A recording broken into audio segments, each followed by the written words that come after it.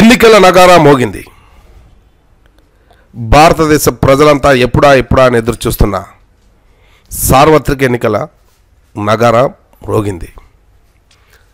యావత్ భారతదేశానికి ఈ ఎన్నికలు జరగబోతున్నాయి. పార్లమెంటు ఎన్నికలతో పాటు మరియు 4 రాష్ట్రాల అసెంబ్లీ ఎన్నికలు కూడా జరుగుతున్నాయి. అందులో ఆంధ్రప్రదేశ్ కూడా ఒకటి. ఈ ఎన్నికల నోటిఫికేషన్ని నిన్న సాయంత్రం చీఫ్ ఎలక్షన్ కమిషనర్ అరోరా పత్రికాముఖంగా ప్రకటన చేయడం జరిగింది.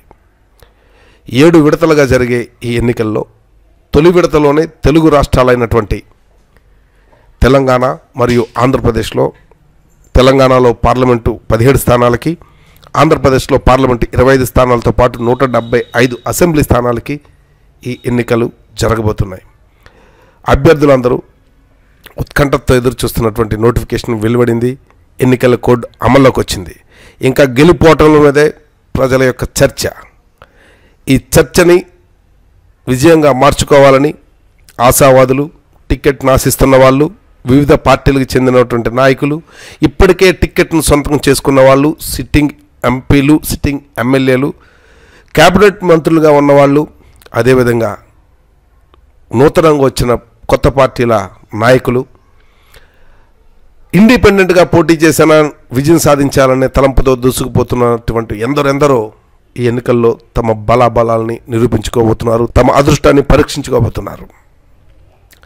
ఈ ఎన్నికల నేపథ్యంలో ఈసారి ఎక్కువగా యువతకి ప్రాధాన్యత కల్పిస్తామని ప్రతి పార్టీ హామీలు గుప్పించింది.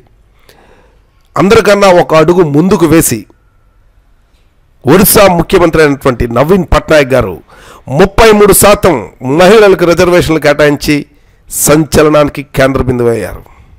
ఇక డిఎండికే మరియు ఏఐడిఎంకే పొత్తులు ఖరారు చేసుకున్నాయి. అలాగే వివిధ పార్టీలకు చెందినటువంటి పొత్తులు, వివిధ పార్టీల నుంచి జంప్ జిలానీలు ప్రతిరోజు మనకి పత్రికా ముఖంగాను ఎలక్ట్రానిక్ మీడియా ముఖంగాను దర్శనమిస్తూనే ఉన్నారు.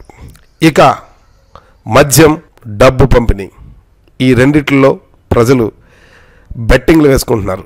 ఈ అభ్యర్థి ఇంతిస్తాడు, అబే ఆ అభ్యర్థి అంతిస్తాడు, చూసుకున్నావరా అనేటటువంటి పద్ధతిలో ప్రజల మధ్య చర్చ.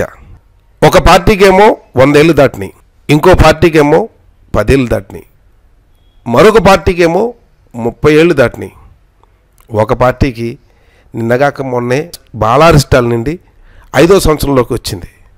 ఇలాంటి పార్టీలన్నీ కలిపి కమ్యూనిస్టు యోధులతో జతకట్టి ప్రజా యుద్ధ సంగ్రామంలోకి రాబోతున్నారు.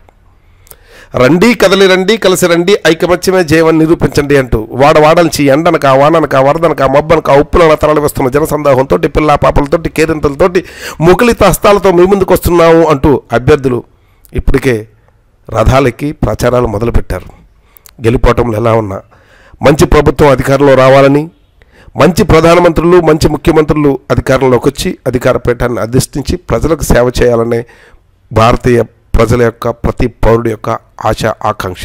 కానీ కాశ్మీర్లో మాత్రం ఈసారి అసెంబ్లీ ఎన్నికలు జరగట్లేదు. కాశ్మీర్లో మాత్రం పార్లమెంట్ ఎన్నికలు జరుగుతున్నాయి. అక్కడున్న పరిస్థితులను బట్టి రాష్ట్రపతి పాలన ఇంకా కొనసాగిస్తూనే ఉన్నారు. ఇక ఓవరాల్గా ఎన్నికల గురించి వస్తే 1952లో జరిగిన సార్వత్రిక ఎన్నికల నుంచి ఇప్పటి వరకు అనేక సార్లు మనం ఎన్నికలని భారతదేశం సమర్థవంతంగా ఎదుర్కొంది. ముఖ్యంగా ఎలక్షన్ కమిషన్ తన పనితీరుతో ప్రజల్ని ఆకట్టుకుంది, ఎన్నో విప్లవాత్మక మార్పులు తీసుకొచ్చింది. టిఎన్ శేషన్ పుణ్యమా అంటూ ఎన్నికల కమిషన్, స్వయం ప్రతిపత్తి కలిగినటువంటి ఎన్నికల కమిషన్ తన కొరడాన్ని ఝులిపించబోతుంది. నాయకులారా జాగ్రత్త. డబ్బు పంపిణీ చేసే ప్రతి ఒక్కరూ అప్రమత్తంగా ఉండండి. మద్యానికి బానిస అవ్వద్దు, ఓటును నోటుగానో సారా సీసాగానో మార్చొద్దు అంటూ మహేంద్ర టీవీ మీ పిలుపునిస్తుంది. నమస్కారం.